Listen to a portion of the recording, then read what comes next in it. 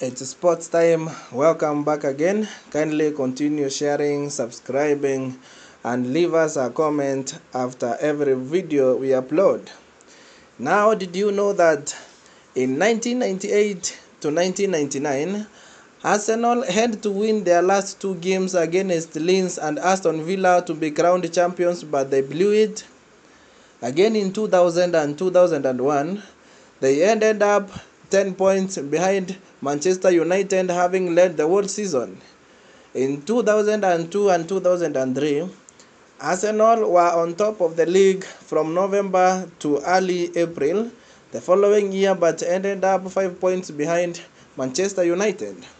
2007 to 2008, they were unbeaten in the first 15 EPL games and topped the league from mid-September to early March.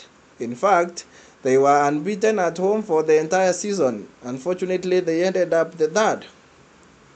2013 to 2014 season, they were on top of the league for 128 days, a whopping 128 days, but ended up fourth that season.